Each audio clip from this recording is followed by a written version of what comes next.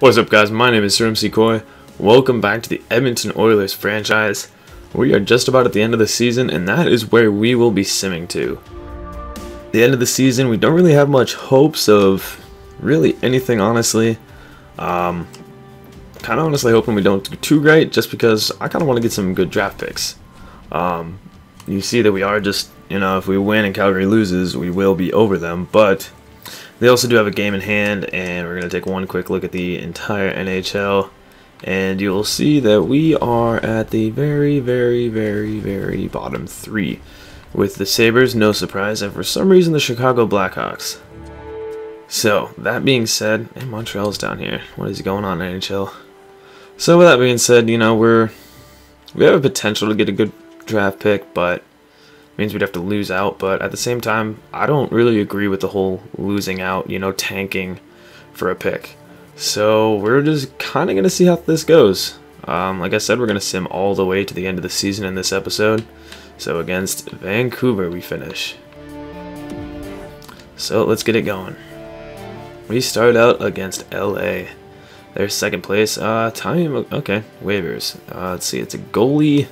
Let's see what you got, McCollum. Alright, I see why they dropped you. You don't really have reflexes or anything. See ya. LA. Can we beat LA? The second best team in our league. On the trade deadline. In our division, not league. We beat them 2-1. Alright. There we go, Edmonton. Good start to the episode. Now we're not going to have to worry about being bogged down by trade deadlines, so that's pretty cool. Chicago. They're one of the worst teams in the league. Don't know why. Can we beat them? Come on. And we lose to Chicago. Alright, there's some logic for you. Moving on to Carolina and Detroit. Come on, let's beat Carolina. Overtime loss to Carolina. We get a point out of it. Detroit. God, I want to beat Detroit. I do not like Detroit. Oof, wow. 7-1 loss to Detroit. Alrighty. Then we got a doubleheader against Pittsburgh and Columbus. This is never easy. Can we beat Pittsburgh? 33-30-4. They're not having their best season. And we lose 4-3. Come on, team. Come on, that's 4 losses in a row. I know I said I want a good draft pick, but damn, you guys are taking this tanking thing way too seriously. Come on. Oh my god, 5-2 to Columbus. I need to see what's going on with my goaltending situation. Oh my god. We can't win. Are you going to send... Oh. I need to see what's going on with my goaltenders. I realize whenever I look at stats, I actually never go to goaltenders. So I think I'm going to actually go to my goaltenders this time. Give you guys a little preview and see who's doing horrible and who's not doing horrible. What am I doing? We're still Edmonton. And goalies. Kind of scared. Alright, Ben Scrivens played 47. Allen's played 27. Scrivens a 2.36, which isn't horrible, but he's 14, 23, and 2. Allen's... Ugh. Both have a pretty shitty save percentage. There's those 3 shutouts for Scrivens. Yeah, so not exactly our best best goaltending. That's definitely something I plan on focusing on in the offseason, is picking up a good goaltender. I'd like to believe that Jake Allen can be the goaltender of the future, but right now he is doing anything but showing me that he is that guy. So, alright, let's keep this going. Keep the simming going. Toronto, they're kind of good. Can we beat them? Come on, let's not make this, what is it? This would be 6 losses in a row. Can we not do 6 losses in a row? Finally, we snapped the losing streak with a win, and then we go up against Columbus and we beat them. Andrew Ferentz is available. I didn't know he was out, so let's just best lines through that. There we go. Got a 2-game win streak. Can we keep it against the scumbag Flyers? Come on. Whenever the sim decides to get there.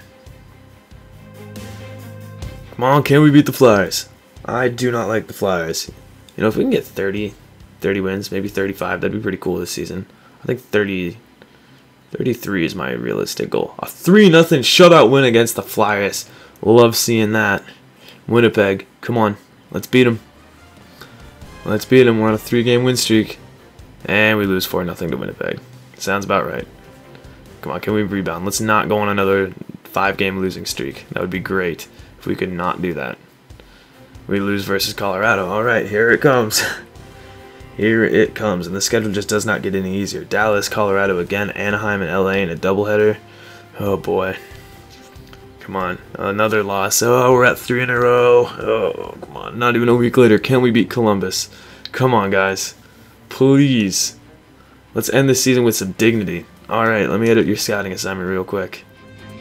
Where I'm going to send you to the QMJHL, and I'm just sending you there for the rest of the season. Apparently I can't do that. Well, I want you to scout goalies for 6 weeks. And just stay there. Don't come back until you have me a good goaltender. Come on. Let's not make it 4 in a row.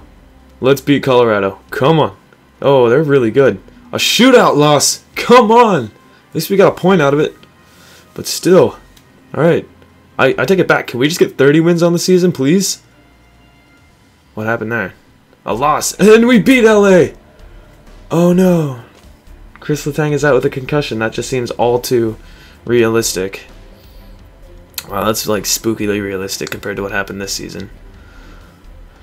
Okay, well that's going to be a big hurt for us. We get a win, but we lose Letang. So, I mean, was it really worth it? That's a good question. Come on, Calgary. We can beat this team. They were just barely ahead of us in the standings. Ben Scrivens has an injured thumb. Oh my god, you must call up a player. Oh my goodness.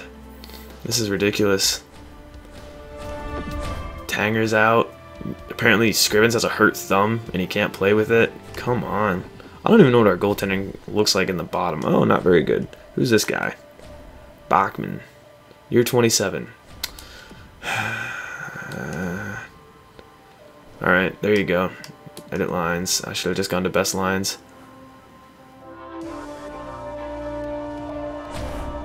Best lines. Alright. That'll take care of that problem.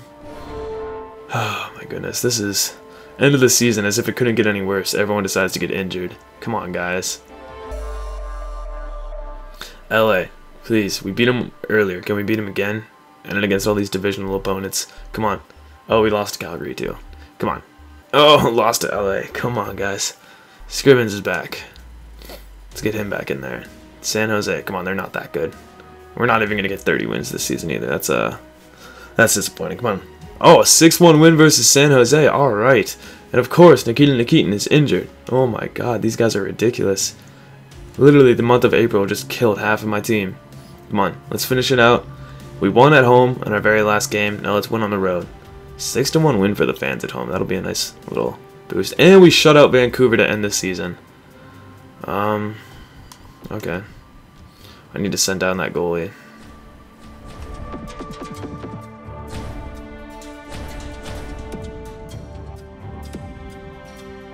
Wow, what a season.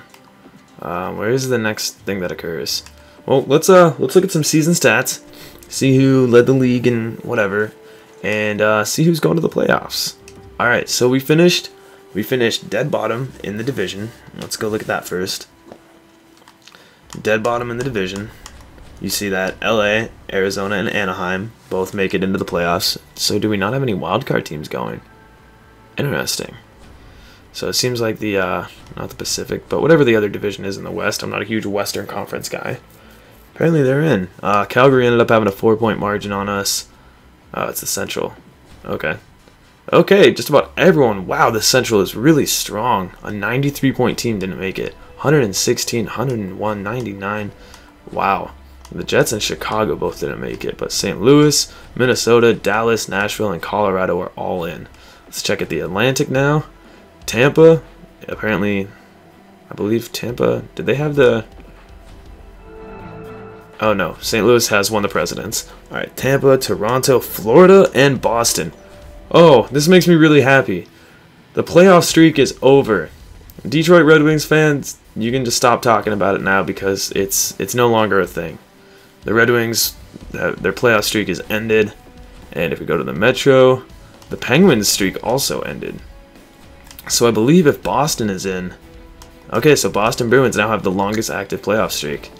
That's interesting. Penguins out by 3 points. So we got the Rangers, the Hurricanes, Flyers, and Islanders. What? Alrighty then. And let's see in the entire league. Let's see where we are sitting at. Where did I go? Entire league. I know that we're down here near the bottom. We are the worst team in the NHL. Give us Connor McDavid. All right. Well, everyone, there's 3 teams at the bottom with 69 points, but I'm pretty sure we have the least regulation overtime wins with only 23. Send us McDavid. Let's go. It is draft time. I don't know how bad we actually need McDavid, though, because we already have Draisaitl. Oh, man. Things just got interesting in the Edmonton Oilers franchise. Tanking for McDavid.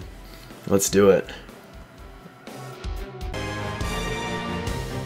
Okay, so I fixed that problem. Now, let's go farther. We still have plenty of time in this episode. Let's just keep simming. Well, let me see the playoffs. Is that? I forgot. I wanted to also check player stats. Is it not gonna? Okay. Player stats. Let's see how this ended.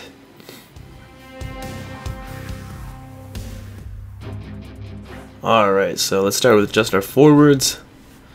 We see Nugent Hopkins, Eberle, and Hall both broke the 20 goal margin. Hall leading the way with goals. Nugent Hopkins on assists, and then 64, 51, 51, and then there's quite a drop off to the second line. Let's see if anyone, managed to go positive. Alright, a minus 23, that's kind of rough. Nugent Hopkins finished with a +6, so I guess that's not too bad. Check our defense real quick. Tanger with a 4, Schultz with a 3, so that line produced very well. You also see the way with both of them ended up with over 40 points on the season. Not bad for the two of those guys, Letang and Schultz. Those are a really good line together. I like seeing them working together. And we're going to take a quick check at goaltending. 2.27 and 2.86. Rough season for Jake Allen. Rough season, honestly, for both of our goaltenders. A 9.16, I know that went up, and a 9.03 also went up, so not bad. Scrivens ends the season with 5 shutouts. Not too bad. Will it show the awards right now, or do we have to wait? I think we have to wait for that. Okay, well, let's sim a little bit, and let's figure out who won the cup and all that fun stuff. If I can go to the right screen. Okay, I'm having some issues. There it is, calendar. Jesus. I'm just gonna sim to. I'm just gonna go see if there's any month that actually has a thing. Oh, here we go. This seems important. NHL entry draft. Let's go straight up to the draft. Why not? We'll stop the simming. Oh, yes, it has. Actually, now that the regular season has ended, I would like to look at playoff trees. Can I see the playoff tree? Sorry, I'm killing a lot of time with just looking at stats and stuff. I know. I'd like to get to the postseason also, but at the same time, I'd like to look at some of these stats. So let's get that playoff tree. Playoff favorite is the St. Louis Blues. That's because they won the. Oh, we actually simmed a few days in. St. Louis is already 1 down to Colorado. Carolina, Philly, Rangers, Boston, Toronto and Florida, and Tampa and the Islanders. Then we have LA and Nashville, Arizona, Anaheim, St. Louis, Colorado, and Minnesota and Dallas. So not a single of one of these matchups actually match the current playoffs. I'm not sure if that's good or not. And I'm just going to keep simming until the playoffs are over. So let's just get right into it. Go to June. And we're going to sim the day before the NHL entry draft.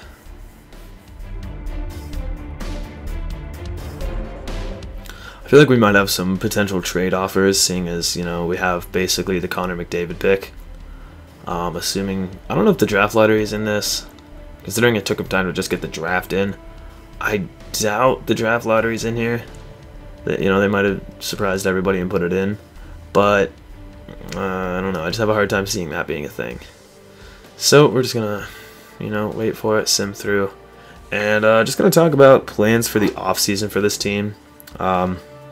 Basically, the 2 positions that I see are the most important are we need a second line center, which I'm hoping could be Draisaitl. We also need a second line right wing. I really want to bolster up that second line. Other than Perron, it's very weak, and I very much like Perron. I don't want to trade him away like Edmonton did in real life. I want to keep him on the team, and in order to do that, we need a supporting cast for him. So the idea behind that is that we pick up, hopefully Draisaitl comes up, he'll be good. You know, hopefully we can find ourselves a good right winger. But my main priority is a starting goaltender. You know, it's nothing against Scrivens, but he just doesn't quite have what we're looking for.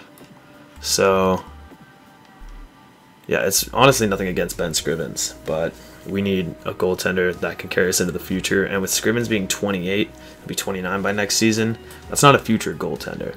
I mean, there are obviously some that age, but they're also, you know, they've considered themselves and they've set themselves up as the franchise goaltender, where Ben Scrivens really didn't. I don't know if Jake Allen can be that guy. I still don't quite have faith in Jake Allen. I don't know. It's going to be tough. We're going to have to really play this one by ear. And the Minnesota Wild won the Stanley Cup. I would like to see this. Stop the simulation. The salary cap. Alright, $70 million. Max player, 14.1. I doubt we're going to sign anyone that much. Alright. I am very curious to look and see the playoff tree. The Minnesota Wild won it. That is interesting. Not who I expected to see come out on top. I will not lie to you. So Minnesota goes 4-2. Colorado takes out... Wow. Colorado took out St. Louis in 7. Toronto swept Florida. I'm not really sure I should be surprised about that. The Rangers made it to the Cup. Alright, I'm not really too surprised about that. And, wow, Minnesota. Damn. That is interesting. I didn't really see that one coming, honestly. Let's see who led the way. Who was that team MVP for Minnesota? Can I just go entire league?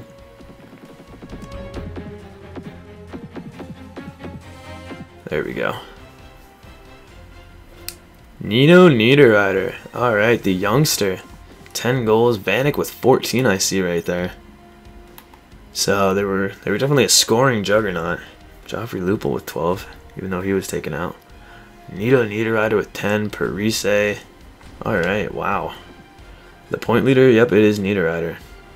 So I'm going to go out and assume that he won the, whatever that trophy's called. Art Ross goes to Matt Duchene. Okay. Hey, Matt Duchene wins the Art Ross, the Hart. The Norris goes to Pietrangelo.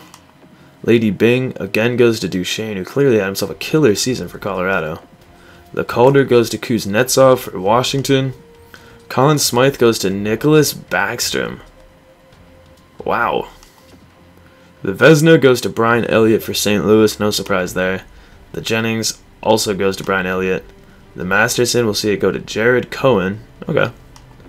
Selke goes to Pavel Datsyuk. Okay, good for him, I guess. Ted Lindsay, we see Matt Duchene. The Rocket Richard. Ovechkin, wow. That's a shocker. I didn't see that one coming.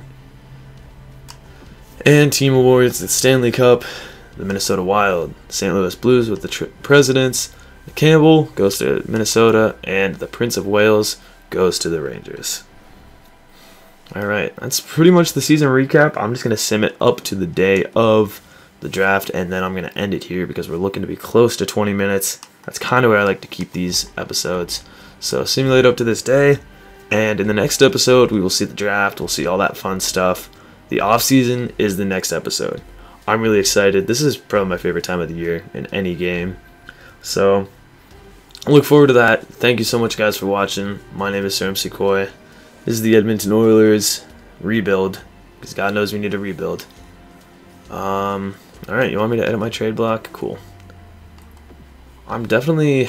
Andrew Ference is on my trade block. I'm definitely going to put that first round pick up there, because having the first overall pick could really, really get interesting.